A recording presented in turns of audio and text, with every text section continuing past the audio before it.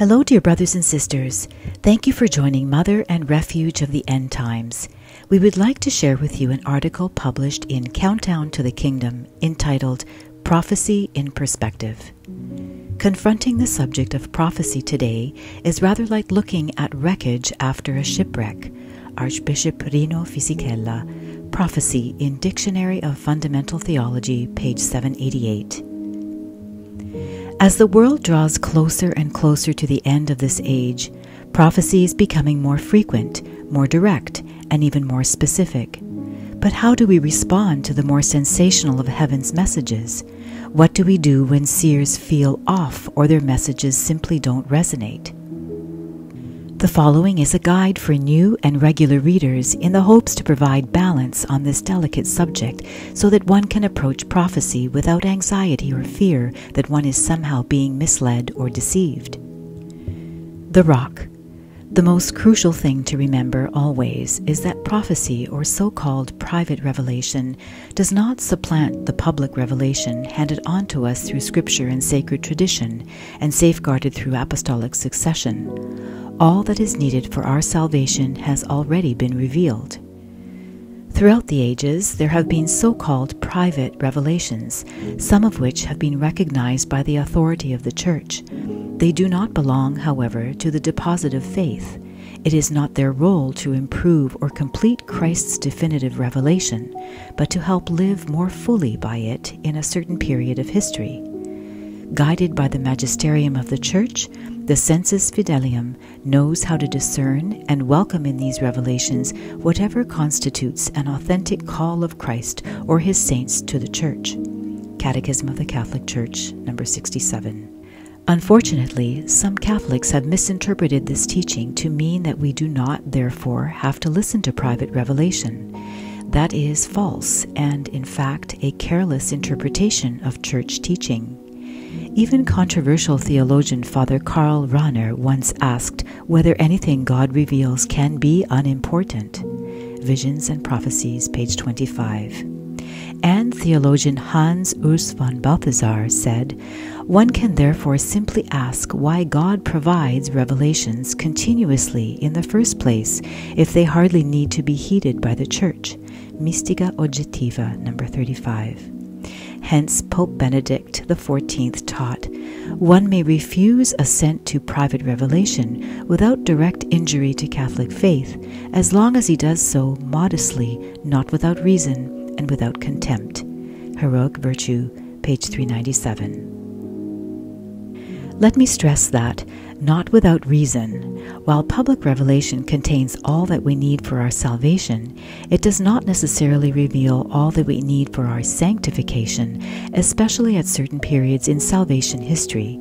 Put another way, no new public revelation is to be expected before the glorious manifestation of our Lord Jesus Christ. Yet even if revelation is already complete, it has not been made completely explicit. It remains for Christian faith gradually to grasp its full significance over the course of centuries. Catechism of the Catholic Church, number 67. Just as a flower in its bud form is still the same flower as when it has bloomed, so too sacred tradition has attained new beauty and depth 2,000 years later after having bloomed throughout the centuries. Prophecy, then, does not add petals to the flower, but often unfolds them, releasing new fragrances and pollen, that is, fresh insights and graces for the Church and the world. For example, the messages given to St. Faustina add nothing to the public revelation that Christ is mercy and love itself. Rather, they impart deeper insights into the depth of that mercy and love, and how to more practically acquire them through trust. Likewise, the sublime messages imparted to servant of God Luisa Piccarreta do not improve or complete Christ's definitive revelation, but draw the attentive soul into the mystery of the divine will already spoken of in Scripture, but granting deeper insight into its fecundity, power, and centrality in the plan of salvation. This is all to say, then, that when you read the messages here on Countdown to the Kingdom, the first litmus test is whether or not the messages are in harmony with sacred tradition. Hopefully we as a team have properly vetted all the messages in this regard, though the final discernment ultimately belongs to the magisterium. Listening, not despising. The second thing to point out from number 67 of the Catechism is that it states that some private revelations have been recognized by the authority of the Church. It does not say all, or even that they must be officially recognized, though that would be the ideal. All too frequently I hear Catholics say, "That seer isn't approved, stay away." But neither Scripture nor the Church herself teaches that. 2 or 3 prophets should speak, and the others discern. But if a revelation is given to another person sitting there, the first one should be silent. For you can all prophesy one by one, so that all may learn and all be encouraged. Indeed, the spirits of prophets are under the prophet's control, since he is not the God of disorder, but of peace. 1 Corinthians 14:29-33. While this can often be practiced on the spot regarding the regular exercise of prophecy in a community, when supernatural phenomena are accompanied, a deeper investigation by the Church into the supernatural character of such revelations may be necessary. This may or may not take some time. Today, more than in the past, news of these apparitions is diffused rapidly among the faithful thanks to the means of information, mass media. Moreover, the ease of going from one place to another fosters frequent pilgrimages, so that ecclesiastical authority should discern quickly about the merits of such matters.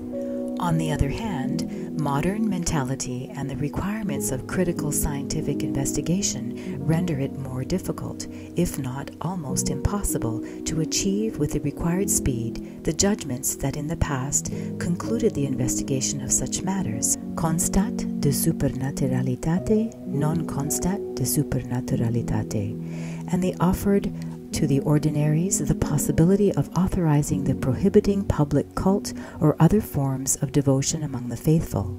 Sacred Congregation for the Doctrine of the Faith, Norms regarding the manner of proceeding in the discernment of presumed apparitions or revelations, number 2, Vatican.va. The revelations to Saint Juan Diego, for instance, were approved on the spot as a miracle of the tilma took place before the bishop's eyes. On the other hand, despite the miracle of the sun, witnessed by tens of thousands that confirmed Our Lady's words at Fatima, Portugal, the Church took 13 years to approve the apparitions, and then several more decades after that before the consecration of Russia was supposedly made. And even then, some dispute whether it was done properly, since Russia was not explicitly mentioned in John Paul II's Act of Entrustment. See, did the consecration of Russia happen? Here's the point. In Guadalupe, the bishop's approval of the apparitions immediately paved the way for millions of conversions in that country in the years to follow, essentially putting an end to the culture of death and human sacrifice there. However, the delay or non-response of the hierarchy with Fatima objectively resulted in World War II and the spread of Russia's errors, communism, that has not only claimed tens of millions of lives all over the world, but is now positioned through the Great Reset to be implemented globally. 2 things can be observed from this. One is that not yet approved does not mean condemned. This is a common and serious mistake among many Catholics, primarily because there is virtually no catechesis on prophecy from the pulpit. There could be a number of reasons why certain private revelations have not been officially recommended as worthy of belief, which is what approved means. The Church may still be discerning them. The seers may still be alive, and hence a decision is deferred while revelations are ongoing. The bishop may simply have not initiated a canonical review and or may have no plans to do so, which is his prerogative. None of the above is necessarily a declaration that an alleged apparition or revelation is constat de non-supernatualité and non-supernatural in origin or lacking signs manifesting it to be so.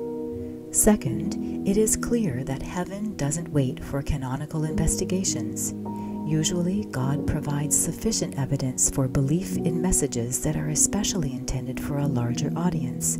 Hence, Pope Benedict XIV said, "Are they to whom a revelation is made, and who are certain it comes from God, bound to give a firm assent thereto?" The answer is in the affirmative. Heroic Virtue, Volume 3, page 390. As for the rest of the body of Christ, he goes on to say, "He to whom that private revelation is proposed and announced ought to believe and obey the command or message of God, if it be proposed to him on sufficient evidence. For God speaks to him, at least by means of another, and therefore requires him to believe. Hence it is that he is bound to believe God, who requires him to do so."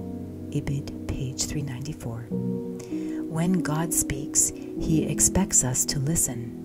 When we don't, there can be catastrophic consequences. Read Why the World Remains in Pain. On the other hand, when we do obey heaven's revelations based on sufficient evidence, the fruits can last for generations.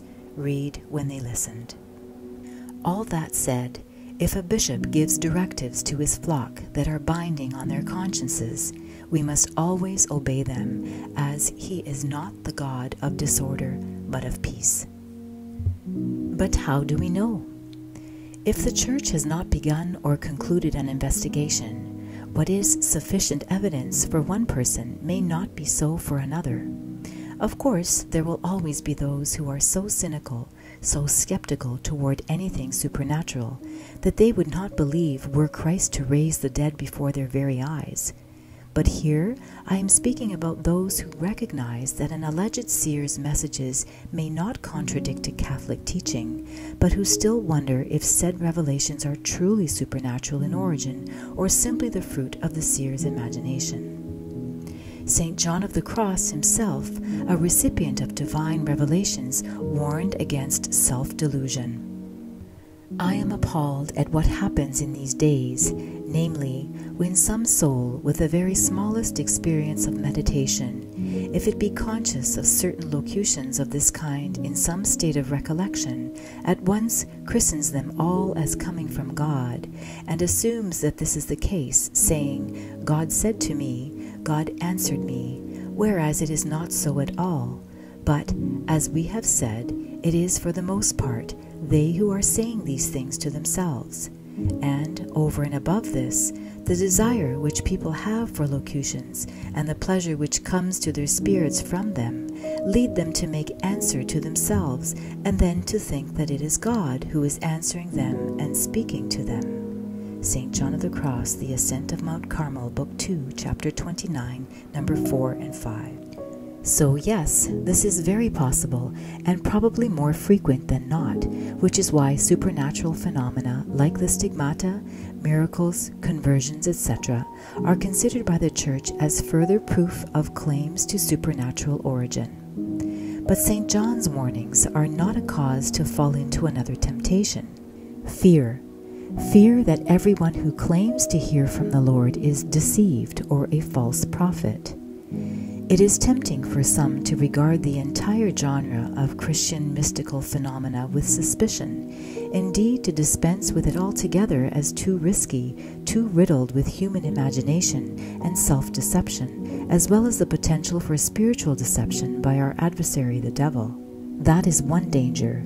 The alternate danger is to so unreservedly embrace any reported message that seems to come from the supernatural realm that proper discernment is lacking, which can lead to the acceptance of serious errors of faith and life outside of the Church's wisdom and protection.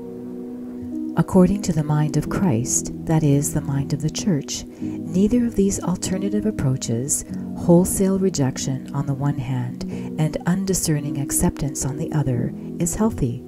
Rather, the authentic Christian approach to prophetic graces should always follow the dual apostolic exhortations in the words of St. Paul: "Do not quench the spirit, do not despise the prophecy, and test every spirit, retain what is good." 1 Thessalonians 5:19-21. Dr. Marc Miraville, Private Revelation Discerning with the Church, page 3 and 4. In fact, Every single baptized Christian is himself or herself expected to prophesy to those around them, first by their witness, second by their words. The faithful, who by baptism are incorporated into Christ and integrated into the people of God, are made sharers in their particular way in the priestly, prophetic, and kingly office of Christ, who fulfills this prophetic office not only by the hierarchy, but also by the laity. He accordingly both establishes them as witnesses and provides them with the sense of the faith, sensus fidei, and the grace of the word, Catechism of the Catholic Church, 897-904. On this point, it should be kept in mind that prophecy in the biblical sense does not mean to predict the future, but to explain the will of God for the present, and therefore show the right path to take for the future. Cardinal Ratzinger, Pope Benedict XVI, Message of Fatima, Theological Commentary, www.vatican.va. Still, one has to distinguish between the prophetic office inherent to all believers and the prophetic gift, the latter being a specific charism for prophecy, as mentioned in 1 Corinthians 12:28, 14:4, etc. This may take the form of words of knowledge, interior locutions, audible locutions, or visions and apparitions.